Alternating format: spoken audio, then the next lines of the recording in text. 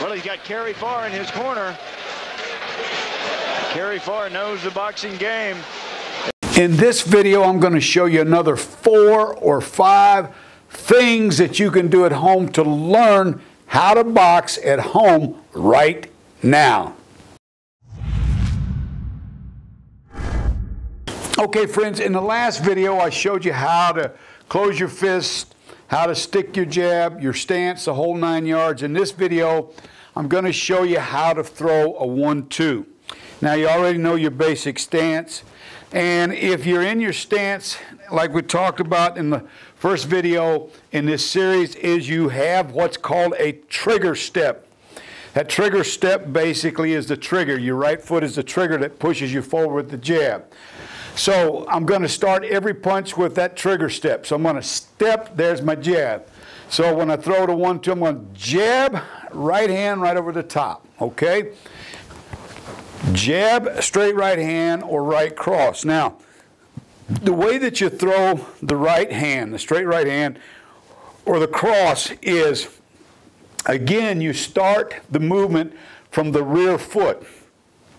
And I've got a picture of, in fact, I'll show it to you. It'll be on the screen here in just a second. Got a picture of Tommy Hearns fighting my guy, Ken the Bull Atkin, and he's throwing that right hand and he's pushing off of that rear foot.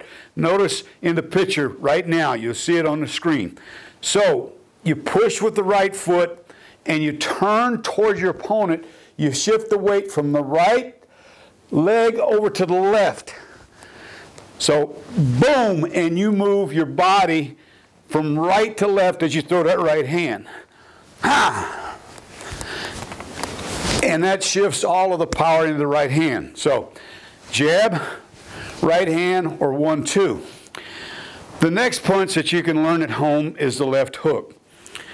Now, I like the way that Joe Frazier threw the left hook because Joe Frazier would put his weight on the left foot or the forward foot or the forward thigh. Some guys throw it off the back foot.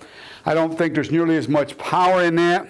So I like, and I always taught my guys to shift your weight a little bit to the left and just step forward ever so slightly when you throw the hook. All right, so you step, your weight's over here on this foot, and then you're going to come across with the left hook. Step in, boom, across. Some guys hold their left hand up, and I've heard old boxing trainers teach that treat this arm like a matchstick and just break it off and lift the elbow as you throw the punch. And that's a very good way to throw the left hook.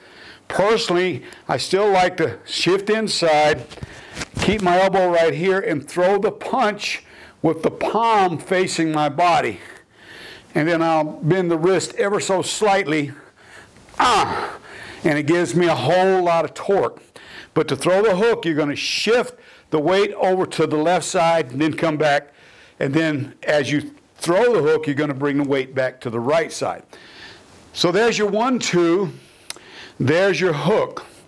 The next punch I'll show you is the uppercut.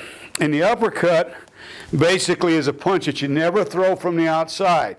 If you try to throw an uppercut out from the outside, you'll get hit with a counter left hook right away. What you want to do is, this is a punch where you're in close, you're in fighting, and you're basically leaning inside.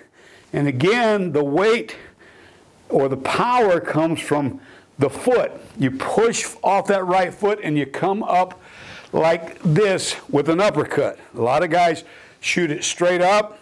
I always taught my guys to shoot it a little bit outward towards the opponent, because if you do that, if it hits the chest or the neck, it will automatically bounce upward and hit the guy on the chin. So you throw the uppercut, boom. All right, so there's your uppercut.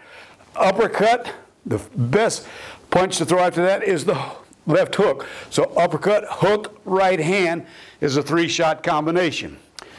Jab, right hand, hook is a 3-shot combination. Double jab, right hand, left hook is a 4-shot combination.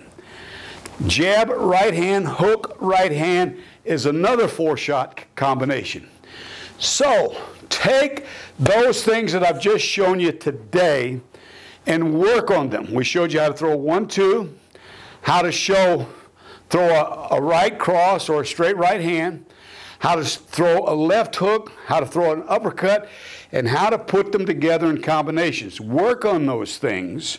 And in the next video, I'll show you some inexpensive equipment that you can buy where you can train at home without, if there's no gym around, and I'll show you where I buy that stuff in America. It might be that you have to go to Amazon.com to get it, but I'll show you the stuff that you need at home, some inexpensive stuff to get you started. If you like what I'm teaching, please like the video, subscribe to our channel, share it with your friends, and I'll look forward to seeing you in this next video in this series, how to learn how to box at home.